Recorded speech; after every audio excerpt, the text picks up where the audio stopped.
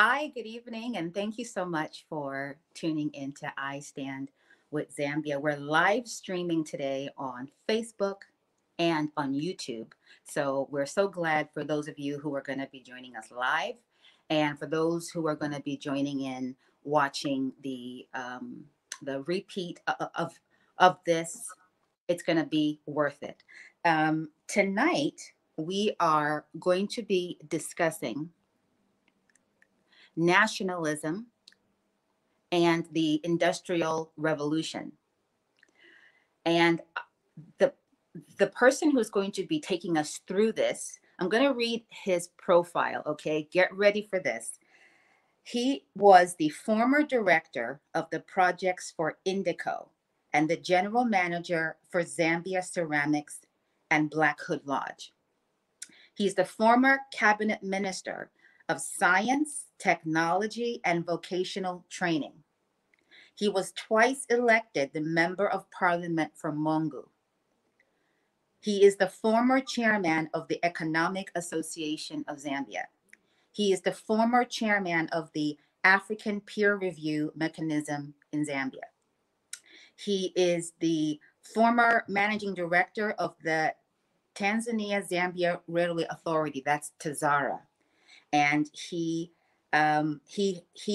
holds 3 master's degrees from American universities. He's the former advisor for the SMH Rail of Malaysia, and he is the editor-in-chief of the Barotse National Library Documentary and Research Services. He is also an author, and he has close to a dozen books.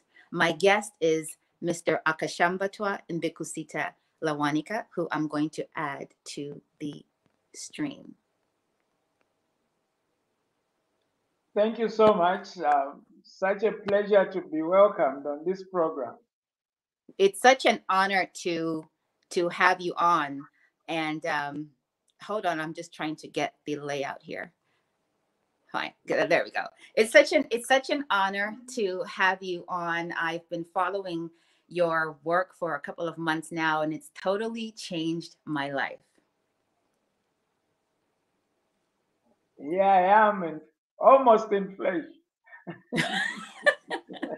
Well, so let's just dive right into it. So we are discussing nationalism and the Zambian revolution. So we're going to start with nationalism. Now, my page is known as I Stand with Zambia on Facebook and YouTube, and I constantly get, I don't want to use the word attacked, but I'm constantly told that you're not really standing for Zambia. You obviously have a political affiliation. And I have to explain to the people that there isn't just 2 sides. There's not just a green and a red side. There is a Zambian side. And I represent the Zambian side. And my page represents that Zambian side. So can you tell us what nationalism is? What is it to be a patriot? What is the value of it? And what does it look like in 2021, where, like I said earlier, you're either a green or a red? You know, what does being patriotic, being a patriot look like in Zambia? What is the value of patriotism, and what is it actually? Well, let's start with nationalism. That you see, the nation itself is a society to which all nationals belong, so that everybody within the nation belongs to the nation, and therefore the pursuit of their interests is the guide to nationalism. In other words, nationalism is inclusive and it's not exclusive. Political parties, and it's so good that they call them political parties. Yes. Using the word party meaning a part. So even by definition, and certainly in practice, there cannot be any political party to which all nationals belong. Yeah. So part is already a part of something. Even under the one-party state, although the political slogans seem to indicate that all Zambians are members of that party, it was not true. It was never true. Mm-hmm. In fact, at the registered number of UNIP members was usually 300,000, even when Zambia was 4 million, 7 million, and so on. So at Mm-hmm. no time can a political party represent everybody. I was so glad this evening I was listening back to Mandela's speeches, and I was fascinated. I'd never quite caught it before, and I was so glad to catch it when he says that even the African National Congress has never claimed to be the sole representative of Of South South. Africans. Of course, there have been African political parties, particularly freedom fighting independence parties, that have sought to present themselves as such. Mm-hmm. SWAPO in Namibia fought very hard to be recognized as the sole representative of Yeah. the people of Namibia. But even that was never true. And of course, the one-party state sought to present themselves as such. So a key to understanding nationalism, whatever you do, which is nationalistic, must exclude nobody from the nation. And that is the challenge of nationalism. Now, the other challenge of nationalism in the post-colonial environment is that our countries themselves, post-colonial nation states, Mm-hmm. are creations of colonialism. So you could even say they were given birth at Independence Day.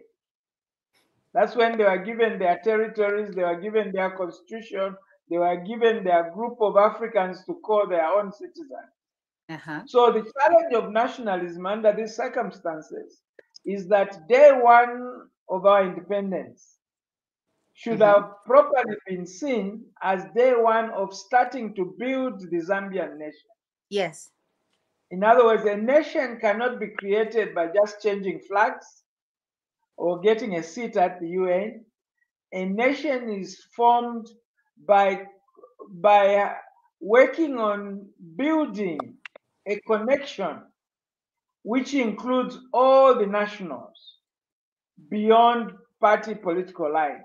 The challenges that you are given, that people want you to choose sides, Yeah. that there can be nobody who stands for the Zambian nation, is indicative. The challenge is that all Zambians must stand for the Zambian nation, Yes. up and above their church affiliation, their political affiliation, their Absolutely. sports affiliation, and so on. But the reason you are challenged is because, in fact, the Zambian nation formation, national formation, has not gone very far. It perplexes me and really stresses me so much when I go to a funeral service, Yeah. particularly if it is of an important former leader of the nation, that even Mm-hmm. in church they'll have benches for the opposition leaders and government leaders. Now, at funerals, in churches and soccer stadiums, these are opportunities we should take to be what we are, Yeah. regardless of our religious and political affiliation, That's right. regardless of whether you are in government or outside government. Uh-huh. Unfortunately, because we haven't done that, we've brought partisan politics into absolutely everything. And therefore, people live in a society where partisanship is presented in every sector, find it very difficult to believe that anybody can be above Yeah. partisanship, or that, in other words, if you are not with them, you must be with the other party. Yes. And that is a tragedy, and that is the challenge. So all of us, not just yourself, are challenged that in most human endeavors, in most of our livelihood, we should not be partisan. We should only be partisan in affairs that are purely party politics.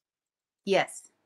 And this idea of failing to understand the necessary inclusiveness in nationalism leads to that even people think that the government itself belongs to the ruling party,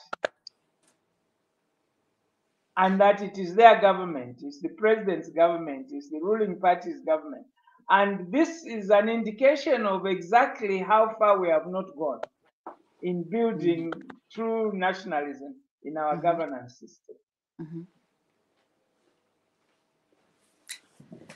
How can a person, in today's charged environment, what can a person adapt in order to be nationalistic? So let's say we have people who have chosen their political affiliations. How can they recognize whether how can they be patriotic within their party, and how can they recognize whether their choice of political party is nationalistic? Well, in fact, you see, although the party belongs to just its members, and therefore it's only a part, necessarily a part, what those who form parties purport is to create a vehicle which may be partisan in the sense that not everybody is obliged to be members of it, but whose programs and motivation is to serve the nation as a whole, particularly if their program includes being given charge of governance, like standing for an election and becoming a ruling party, what is called a ruling party.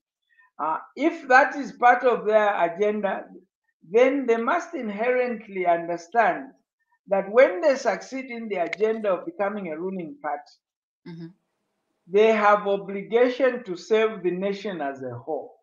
And the institutions of government over which they have been given the privilege to lead in administering are national institutions at the service of all nationals, regardless of their party system. In other words, citizens should be free to join parties of their choice. But even in their activities in the party, they must have a framework which allows them to see the total picture of the nation. So that even when parties are competing, like we are about to get into an electoral competition in Zambia, even when they are competing, they should actually be competing that our party promotes nationalism more than your party. Not that our party, once it wins, you are dead. That once it wins, we'll stop not serving you, those who didn't vote for us. That is the problem, that we need to rise up to that sort of nationalism, which allows you that even as you act in a party, you are respectful of the interest of everybody else in the nation. Yes. Similarly, if you belong to a particular church or a particular religion, yes, you should be free to belong to a religion of your choice, a church of your choice. Indeed, to act in accordance to your particular faith. But whatever you do in the name of faith, in the name of religion, in the name of a church, should not override the interest of others who don't belong to your church or to your religion or to your party. In fact, you should even fight for the rights of those who have chosen to belong to other churches to exist. Because the principle of freedom of religion, the principle of freedom of forming parties or joining parties cannot stand in a regime which bans other people to have that freedom. Because today it may be your party, yes, which is allowed to exist. But tables can change, yeah, can turn. When the tables change, you will also be fighting for the freedom to belong to your party or belong to your church. There is yeah, even a very illustrative case where from independence we had a state of emergency. In addition to the state of emergency, we continued with the Colonial Public Orders Act, which is inherently suppressive of the right of 1955. people to belong to their political parties or to exercise their freedom of association, freedom of assembly, and so on. Yes, Now, so that throughout the 27 years rule of UNIP, they upheld that law. But when the tables turned, the most illustrious challenge of the Public Orders Act was led by UNIP leaders, headed by Mrs. Christine Mulundika. And there is even a historical case, the Mulundika yes, case, which they won. yes, And it forced Parliament to change the Public Order Act, although it yes, was changed in bad faith because they purported to change it but reinstituted it. They put clauses like that if you want to meet, you have to notify. But in 7 days. practice, they actually think the police should give you permission to meet, which is not the spirit of the Supreme Court judgment that basically criticized the Public Order Act. And unfortunately, that is the situation. What is being illustrated here is that those who thought the Public Order Act was in their favor Mm-hmm. soon realized that it is not guaranteed to be in your favor forever. You are better off living in a society without this Public Order Act, without suppression of freedom of people to associate and so on, so that regardless of which party you will be in, and whether the party you'll be in will be a ruling party or not, in future, you are covered. In Yeah, other words, that is a lesson that you pass. There are many lessons like that actually in our history, where people pass laws against others and they end up being victimized by those laws. I'm not saying that you should legislate good laws simply for fear that it may be your turn to be punished. You mm. should actually legislate good laws because you are a good nationalist. I want to go back to the just the Public Order Act. From what I read, it was a law that was created in 1955, and it was so that the colonialists could monitor. I don't want to call us Zambians because we weren't Zambians then, but Black Northern Rhodesians were not allowed to gather. 3 or more people could not meet unless they had notified the police. So, as you Yes, said, the Kaunda regime carried that over into when they were ruling. And then when it came time for multi-party democracy to come, that very law was being used against them. And then yes. Mrs. Mulundika took it to court for an interpretation. Was she saying that, is it right? I think I read where she was questioning it to say, should a law that was made before we became a country, before we were our own country, should that law still be active today now that we are our own republic? Was that what it was? Yeah, well, I think the legal question was that if the constitution of Zambia provides for freedom of association and freedom of assembly. Yeah. Now, the Public Order Act seeks to regulate that in a manner that actually curtails it. That is the fundamental contradiction. The moral contradiction is that we've we fought, or let's say we meaning Africans, Black Africans, Yeah. or those who supported the cause of freedom, even if they were not Black, Yes. criticized the colonial system for not providing sufficient freedom to Africans. And the Public Order Act was introduced just at the time when the Africans were now exercising a freedom of association and freedom of assembly, which was increasingly political, increasingly questioning the colonial regime, and they wanted to suppress that. So that is its purpose. So the moral shame is that after independence, you continue to suppress your people.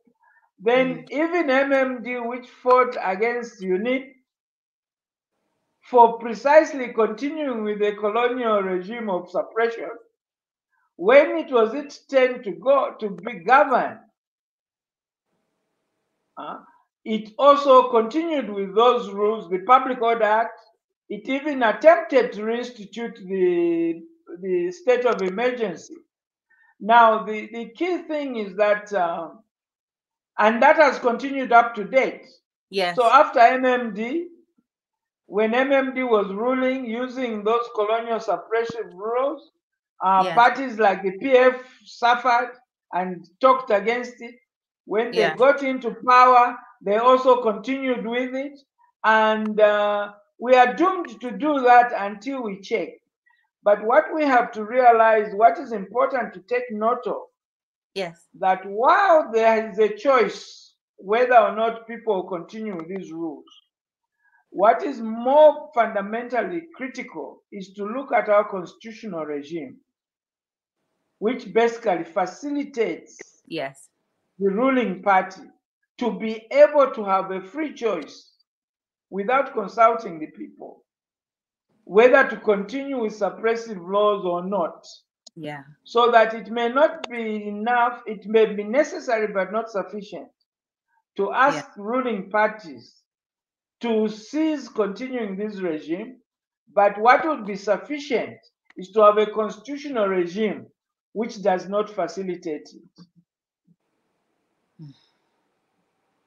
Yeah, you've taken me back to that 1969 referendum that took the power away from the people to have to be consulted to amend the Constitution and put it in the hands of parliamentarians. Yes. Wow. In fact, that of late, I'm trying to focus people on that, because really this is the identifiable point of departure towards the institutionalizing, constitutionalizing, and acculturating the politics of suppression of freedoms of the people. And in fact, during the freedom struggle, I always say this just for historical record and to teach younger people. That when Congress was founded, it had two slogans: one man, one vote, and leadership through teamwork. When UNIP, or starting with Zambia African National Congress, ZANC, broke away from the African National Congress, and even before that in Congress, there was a slogan, the shortcut. Instead, they were not shouting, "We want independence." They said, "We want freedom." We want freedom. Wow. Wow. So that basically the struggle for independence was a struggle promising that after independence, there will be freedom. But if you continue the suppressive regimes that had suppressed freedom before independence, if you continue them after independence, then you won't even achieve meaningful freedom. No. Wow. Wow, that's really incredible. Wow. It's almost like today, as a nationalist, as a patriot of Zambia, it is our responsibility and our role to demand that the Constitution come back to the people, that we should be the ones to be able to, we should be consulted, so that it's teamwork, as you said, leadership through teamwork. So it's almost like that's what we need to do. But I know, correct me if I'm wrong, but the 2016 general election was run alongside the referendum. And it was just terrible because it needed its own platform. It needed its own Yeah. space, its own time. Well, It what was needed, wrong with it was that, you see, in other words, the 69 referendum yes. ended the need for referendum in most cases, except with the Bill of Rights. Mhm. So that the Constitution has been molested in all parts, leaving the Bill of Rights. But if the rest of the Constitution is inconsistent with those Bill of Rights, in fact, the Christine Mulundika case was challenging that, you see, if you have laws like the Public Order Act, they are contradicting the Bill of Rights. Yeah. So that the referendum in 2016, I did not support it because it is part of the culture of piecemeal distortion of the Constitution. Okay. And now that piecemeal was now trying to not to return the powers to the people, because Okay. it was made very, very clear that the actually very clearly articulated intention of the 69 referendum, articulated by President Kaunda himself, was that they wanted, they were bothered and they did not like the obligation Yes. of having to consult the people each time they wanted to change the Constitution. And that was said just like that. Yes. So it is so incredible that people can be told that we want you to vote yes to this proposal to end referendum because we don't want the obligation to be consulting you each time we change. Mm. We want to be able to change the Constitution simply for the Constitution to be changed, which means actually for the Constitution to be made and remade by your representatives in Parliament without Yes. consulting you. Now, when they are campaigning for you to send them to Parliament, they did not go there that we are going to change the Constitution, this and this, so that when you give them the mandate, it is included. When they are campaigning, they say, we'll build you roads, we'll build you school. Then when Yeah. they go to Parliament, they grant themselves the power to change the Constitution, which should be the mother of all laws. It should be the foundation of the society. We are talking about nationalism. It should be the embodiment of a friendly environment for nationalism to thrive, for Mm-hmm. inclusiveness to thrive. Mm-hmm. It should not be a partisan document. And we know from the very beginning that our parliament has always been partisan. It is possible in some constitution, in some government systems, where they have a practice that when it comes to real national issues, Yeah. or moral issues, or constitutional issues, then even though Parliament may vote on them, then they take away the whip. In other words, then individual members of Parliament are free to vote according to their conscience. Mm-hmm. But in Zambian political culture, there is no such thing. Yeah. If you go to Parliament, you are not even representing your people, you are representing your party, and you are guided by your party, you are threatened by your party. If you don't agree with your party, you'll be kicked out of Yes. the party. If you are kicked out of the party, they've already even made new rules, post-independence rules, which say if your party rejects you, you lose your seat. In other words, they reinforce partisanship rather than reinforce nationalism. Wow. Well, sticking with the theme of nationalism, the Zambia Industrial Development Corporation spearheaded the beginning of what I call the Zambia Industrial Revolution, and you were the director of projects in the Industrial Development Cooperation, which is known as Indico, and this drove the heart of the economy of Zambia. I have nostalgic memories, and just from what I've heard, that those were the days in Zambia was Zambia, when workers had jobs and their salaries were guaranteed, and every province had a particular industrial sector. You were the director of projects in Indico. What was the what was the aim? What was the narrative for Indico?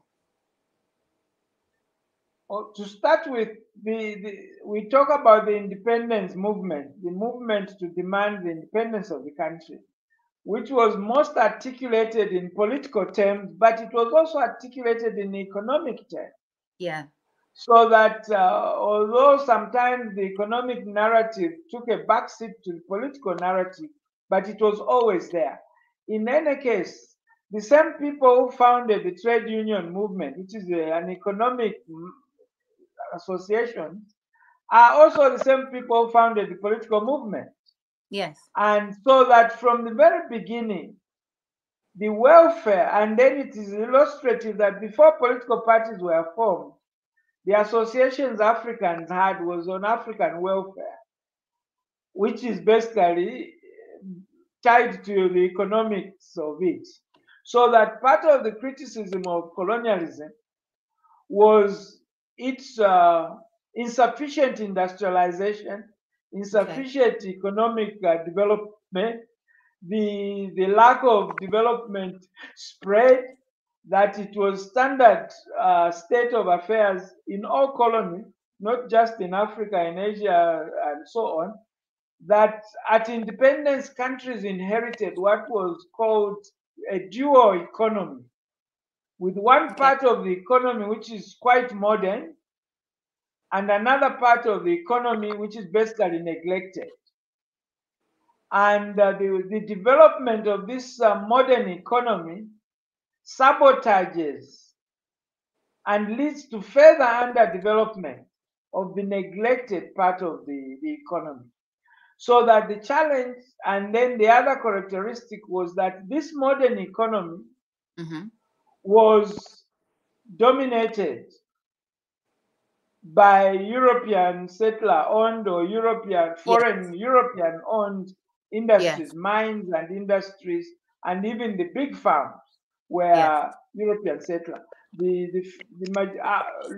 Several years after independence, the majority of commercial farmers remained as European settlers.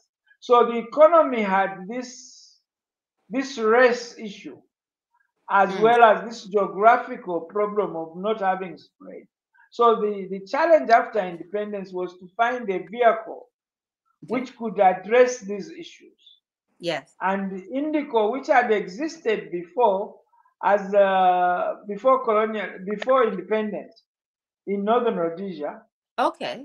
but it was for the purpose of facilitating newly recruited immigrants from Europe and non-African countries, All right. so that when they come in, they are facilitated to go into industries.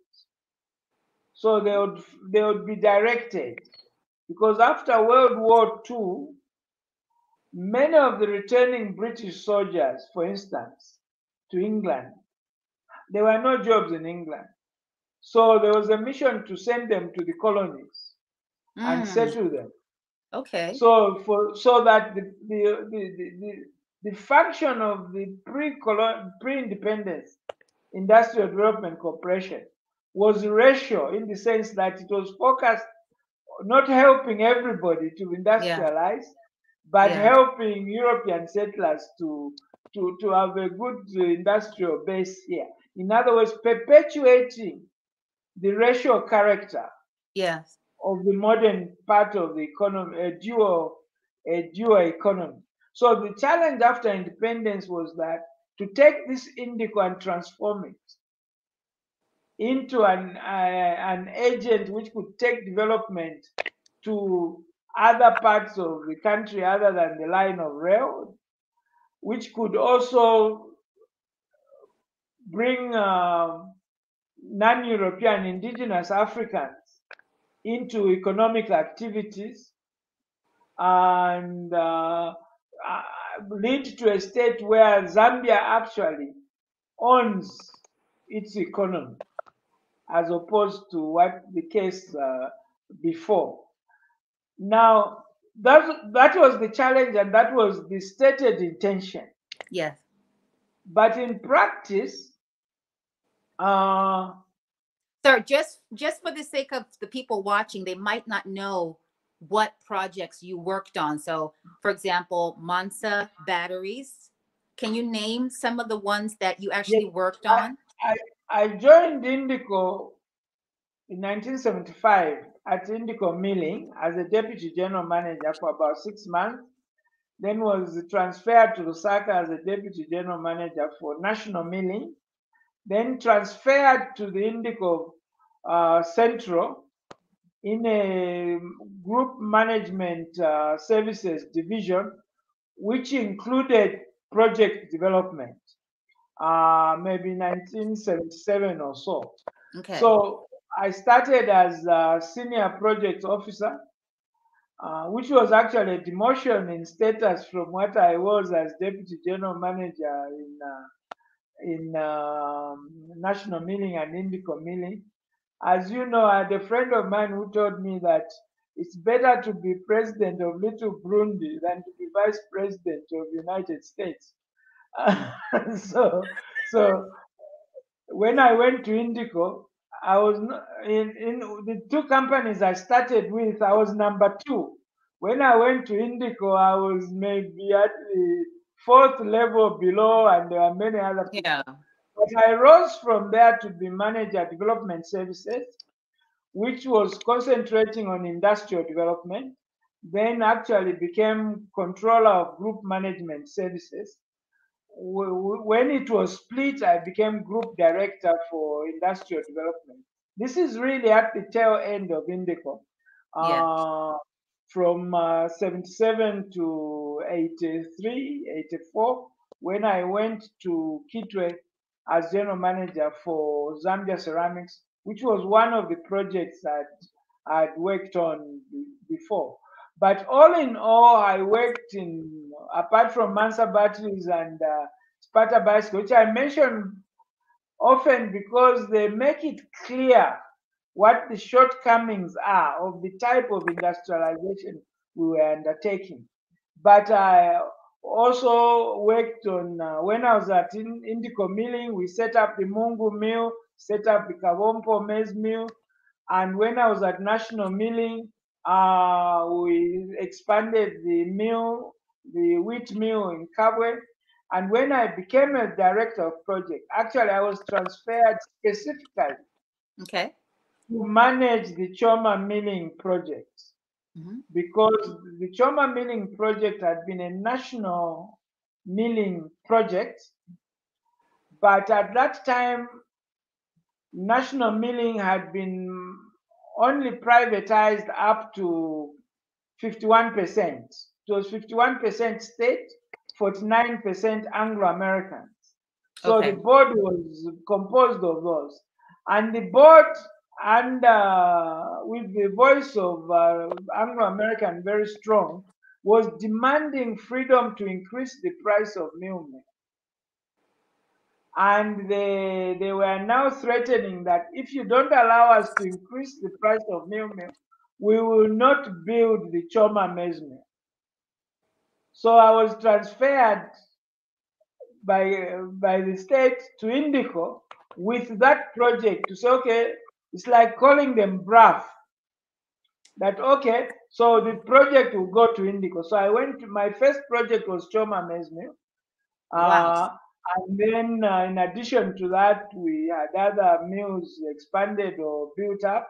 There were small maize mills in Chelenje, in Chinsali, in Solwezi, and many other parts of Zambia, which were. Then also the intravenous fluid project in Kabwe.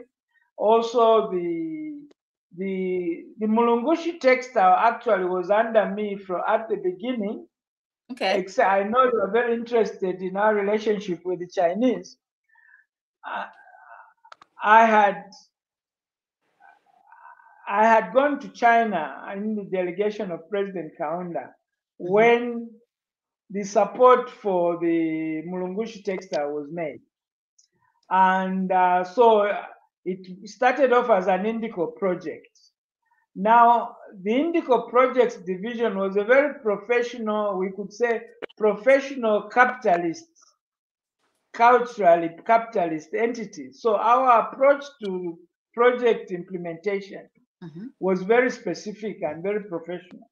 Now, when we were now dealing to cooperate with the Chinese, who had a different culture of cooperation, when we asked for certain information, they resented that. And it turned out that in the Tazara agreement, there were also certain obligation and licenses to build certain industrial or engage in commercial activities that will kind of provide the local currency required to build Tazara. As you know, the Chinese brought equipment, they brought personnel, and they didn't bring dollars and they didn't bring kwachas. So there had to be a mechanism of how to finance the kwacha costs.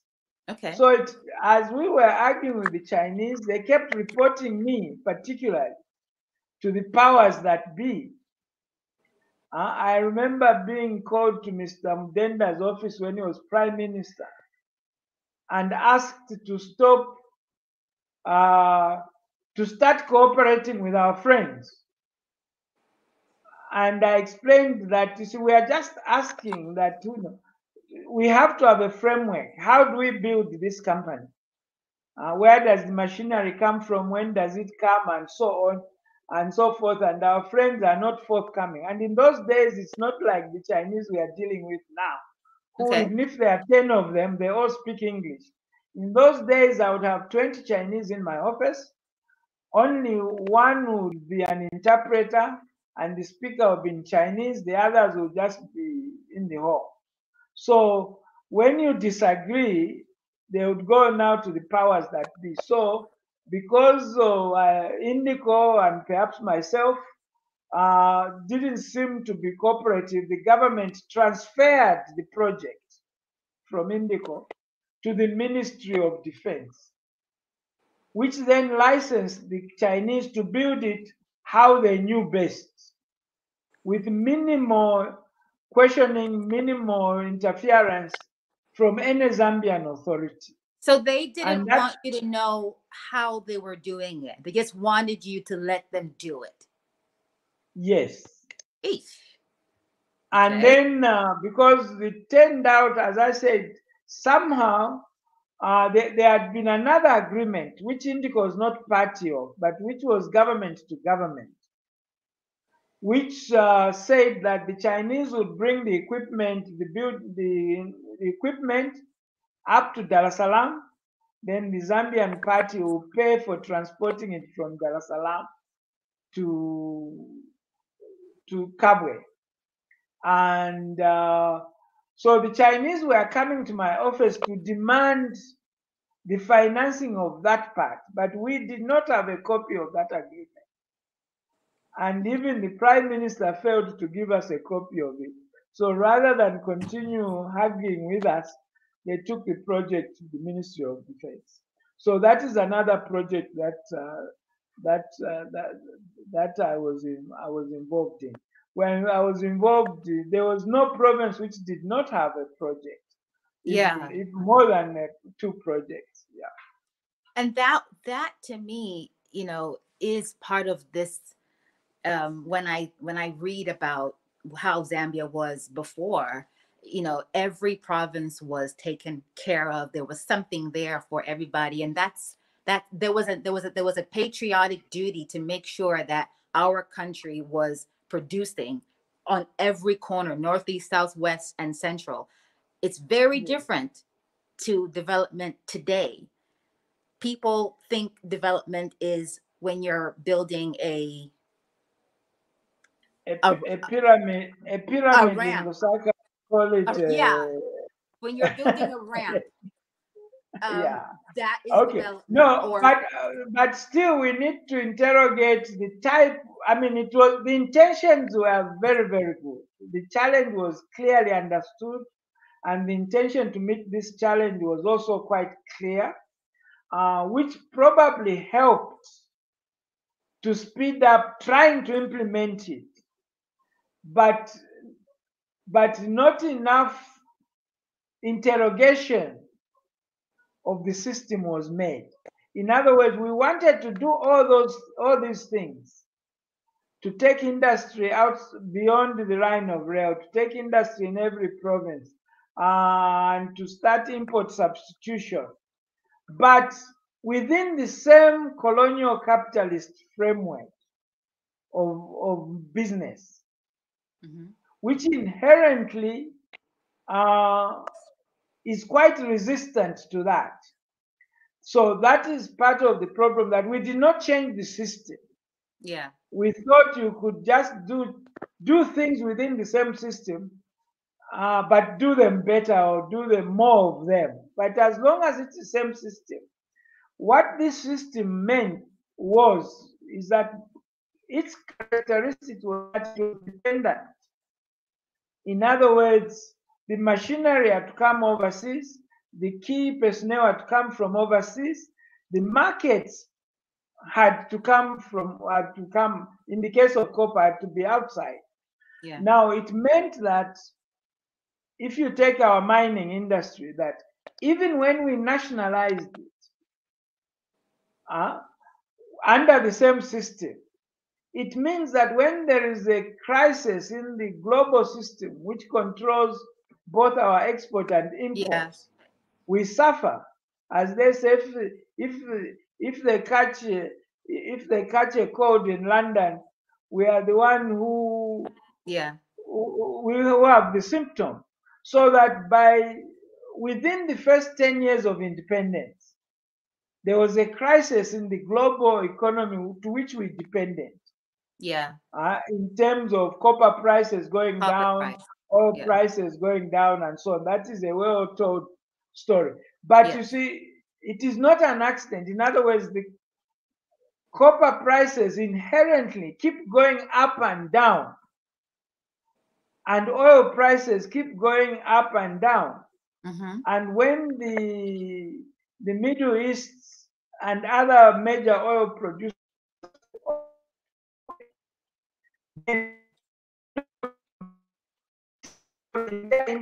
because the prices dictated were high prices, and we had no control over that. We had no control over our copper prices going down. We had no control over import prices, costs going up. Yeah, So that inherent fault line, that we build an economy which is inherently dependent and which is inherently not very well linked to the rest, was mm-hmm. one of the problems that ultimately it could not succeed. Even when you nationalize it, it doesn't change. When you later on we privatized it, it still doesn't change. Yeah, But talking about Indico became, of course, our major vehicle for nationalization. Now, yes, many companies other than mines, which were nationalized, came to be subsidiaries of Indico. so that it was very much involved in the nationalization. But beyond taking on subsidiaries from nationalized industry, we also took on, am I still on? Yes. Okay. We also started new industries ourselves. And these industries were modeled after import substitution, because after we faced that crisis, it was actually a foreign exchange crisis. So we had to try to reduce on imports by building. Unfortunately, with import substitution, you don't completely divorce yourself from needing forex. Yes. Because the inputs to those industries, even those we are making locally, also needs forex. And so that in the end, both nationalizing industries and also bringing in import substitution industry were not long-term solutions. Okay. And it meant that even when you physically take an industry to the rural areas, to every province, you transfer them there with the same inherent weaknesses of being dependent and on forex, being dependent on that sort of thing. And therefore, in the early years, it looked as if we were making progress. Yes. Added to the fact that the population was small, so that those who were graduating, even just finishing primary school, you could readily find a job. Those who left a junior secondary school found jobs. Those who left a secondary school found jobs. Yes. Those who graduated found a job. These days, people are nostalgic about free education, being educated up to university level. Yeah. Now, the other side of that was that you were bonded, that after you graduate, you have to work for government. Oh, yes. That Yes. now, in the early days when there were other jobs, students who hated being bonded, I'm sure if you introduce bonding now, people will be so happy because they can't find jobs. Yeah. Yeah. So that the fact that the population was small and you can absorb those who are coming into the labor force was quite helpful in painting these nice pictures of people have of the early independence days. Furthermore, we were assisted that the damage to the rural sector had not completely set in, so that the people in the rural areas were by and large able to feed themselves most years. Now, gradually, they are not able to do that, so that they all now need to be fed on this narrow, dependent economic system. So that is really the challenge of Indigo. So in the early days, nationalizing, creating new industry seems to work. But once we hit the reality that this was dependent development, and once we accepted the assistance of the World Bank and the IMF, who thought that this problem, or acted as if this problem was a temporal problem rather than a structural problem. So they thought that it's a temporal problem, which is a bridging finance, that for the time being, our import bill is larger than our export earnings. So if we are given a loan to bridge that gap, when the economy normalizes, we will normalize. Now, the economy never normalized. From 73 up to 1991 or 2, the economy was in regression. Yes. And the loans were mounting. And that's what led us to the status from being a middle income country at independence to one of the highly indebted poor countries in the world, needing debt forgiveness Yeah. not out of the charity of those we owed money, but out of the realism that we can. It's what Fidel Castro said. It was mathematically unrepayable. Speaking of that, keeping in that line of thought, the so you mentioned Tazara and you mentioned Mulungushi textiles.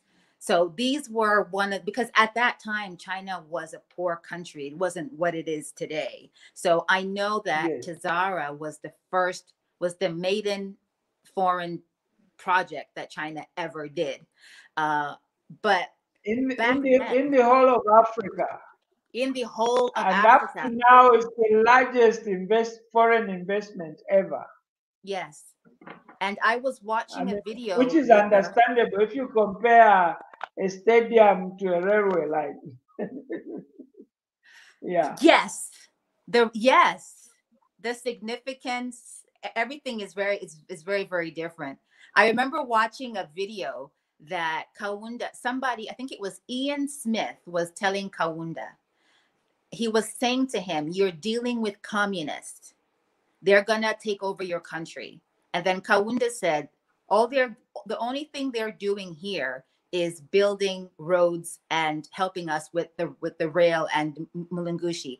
They will never interfere in our governance. But that's different to the way things are today. Today, going if you go on the Exim Bank of China website, Export Import Bank of China website, they list as their assets as ZESCO, ZNBC, and the KK International Airport, amongst other things. These belong to the CCP, the Chinese Communist Party. Exim Bank of China list their assets. This is not, how is it that Kaunda, when you were the ones leading, you did not give them, they never owned anything. They just did the work. How is it that Yes. we have found ourselves? I mean, I know about the Belt and Road initiative that China's got all over the world, but what is it about you guys then and the people who are ruling now that now these assets belong to China? We are actually the same. Uh, you see, Martin Luther King said, "Nobody can climb on your back unless you bend it." Okay.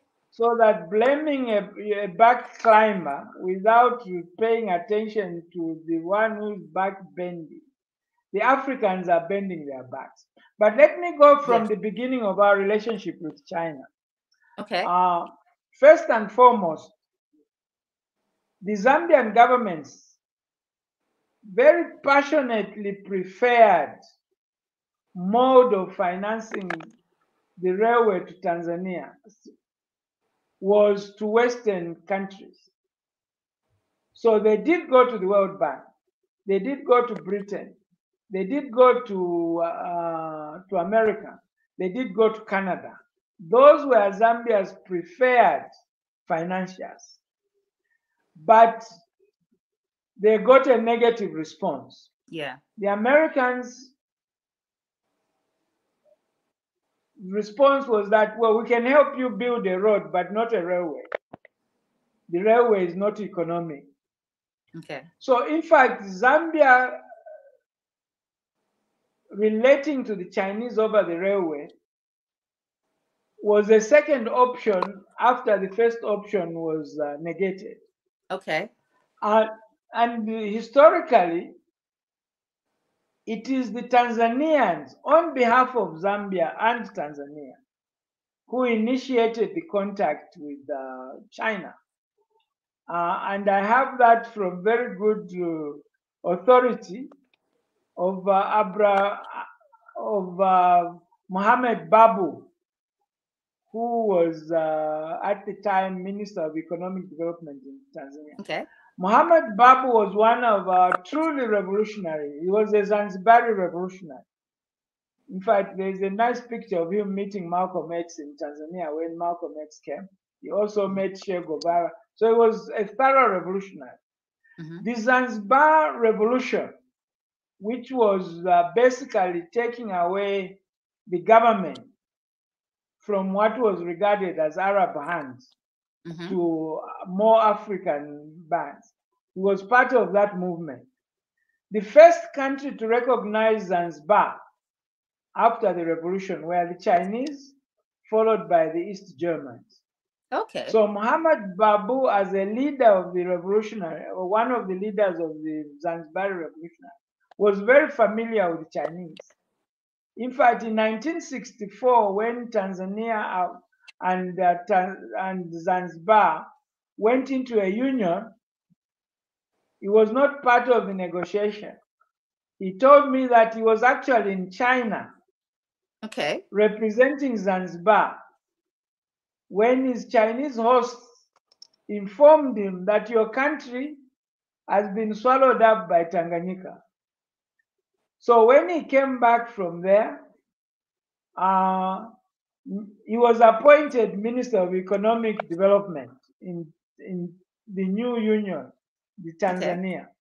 So when the Nyereres were trying to assist Zambia to get out, they were the first to turn their backs on those who had turned their backs on us, the Western countries. Yeah. So President Nyerere sent Muhammad Babu to China, and he met Mao Zedong and started initiating, probing the possibility of China coming to the aid of Zambia and Tanzania to build those railways. And when he came back with Nyerere's, got an indication that the Chinese were quite interested. That is when the Tanzanians now engaged their colleagues in Zambia. And ultimately they convinced the Zambians to also abandon praying to these Westerners who were determined not to assist us. Yeah. What is most important about our relationship with China, starting from that, yes, was that it was at our request. So that in 1967 now, the loan to Zambia and Tanzania to build this railway was signed. And the construction started in 1970. It finished in 1975. Yes. And commercial operations started in 1976. It is very interesting that if you read Julius Nyerere's book, Ujamaa, he has several books in there. There is a speech he made at the opening of Tazara, which said the same thing as the Kaunda statement at the same function.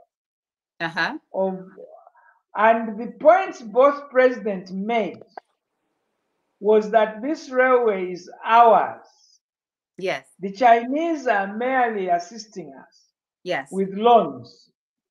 That ultimately it's our responsibility. That's right. And they underlined the fact that the agreement was that there will be a moratorium on debt repayment of 10 years after commercial operation. But that after 1986, we were supposed to start repaying that. If we had done that, our relationship with China would have been man to man, of equal partners. Okay. But we didn't pay. We didn't pay a penny. Instead, we again asked the Chinese to assist us. So they gave us a second loan in 86.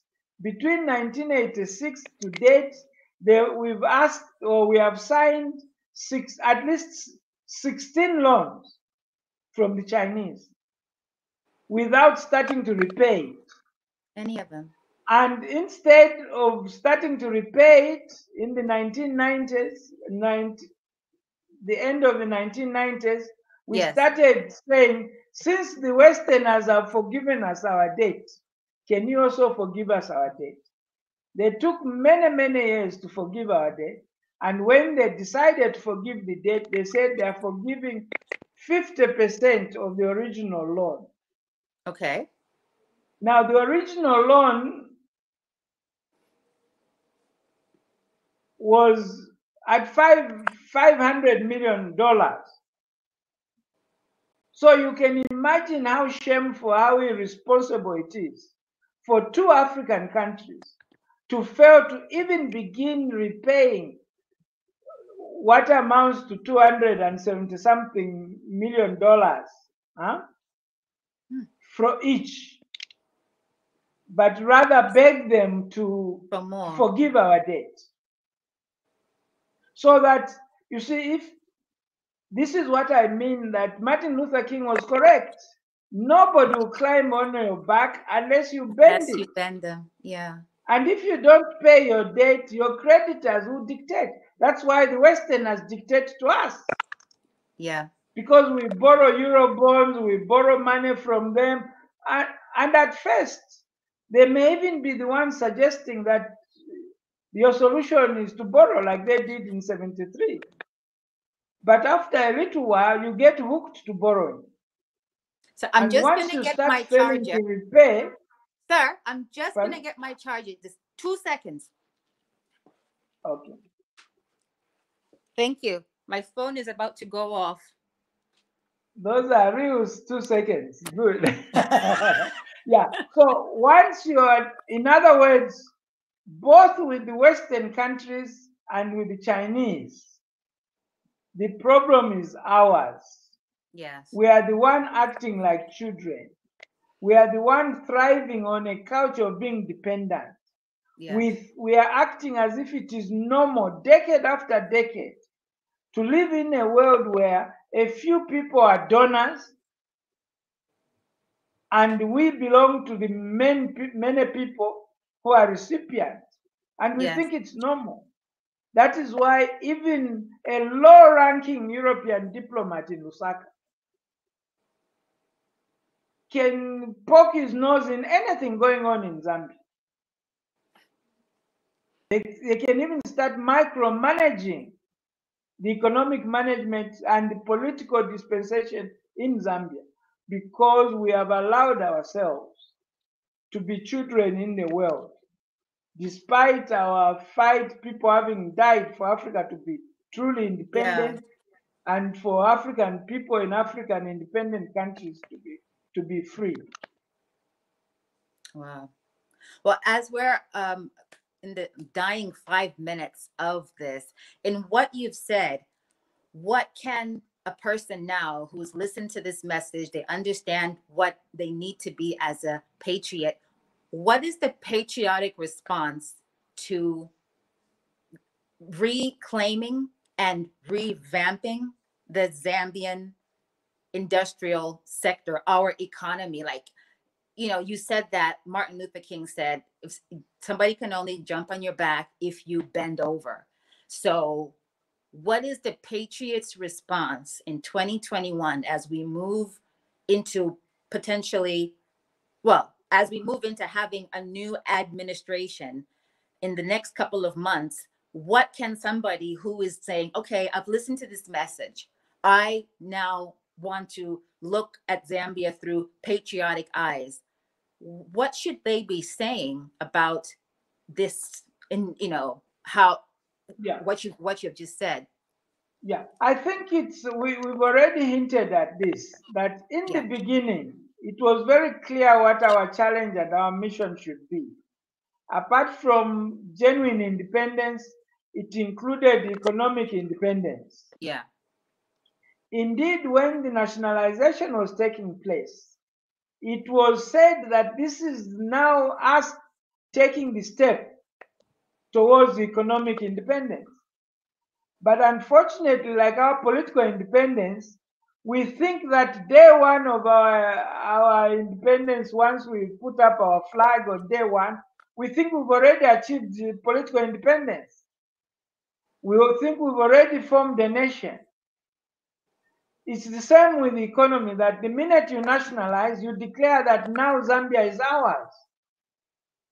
When the system you are operating, even the nationalists, the nationalized industry, is actually not yours. It was not structured by you, it was not built for you. And it can never work for you.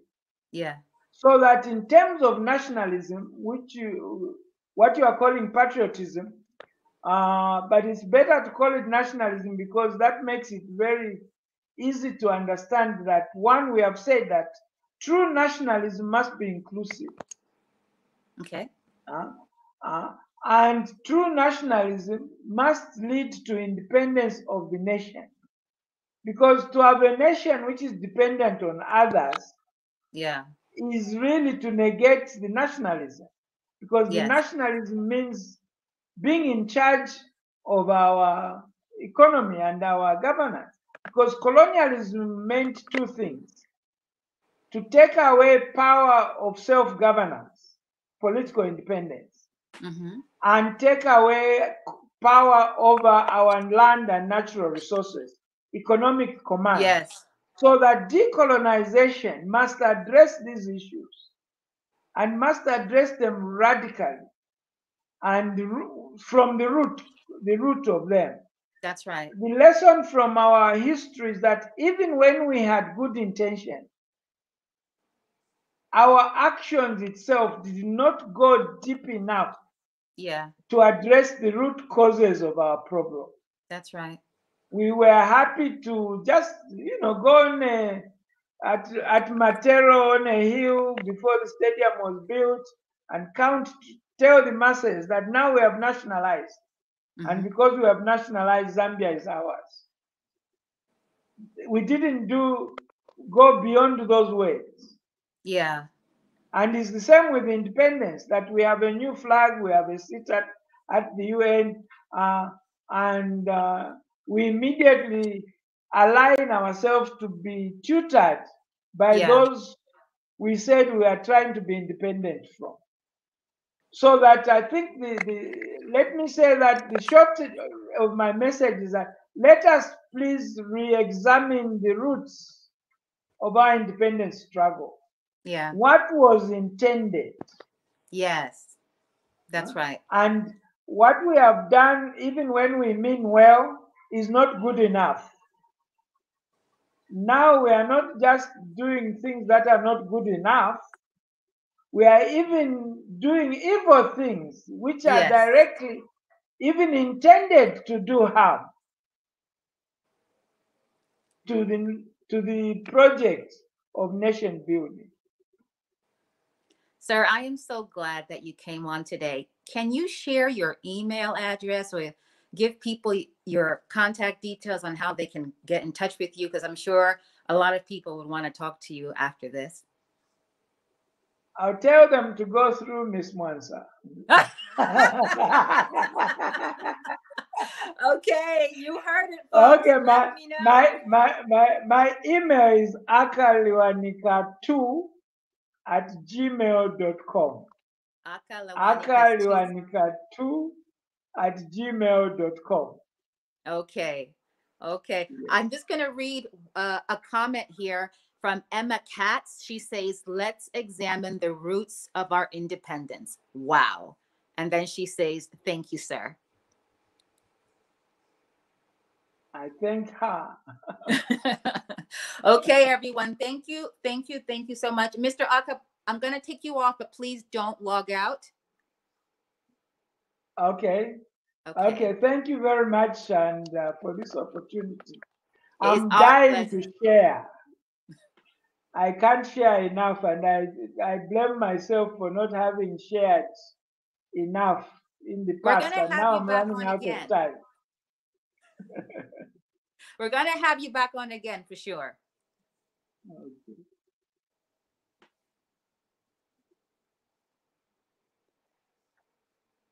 Okay, everybody, thank you so much again for tuning into I Stand with Zambia. We're on YouTube, we're on Facebook, and I'm so glad for those of you who have stuck in and watched, and those who are going to watch later on.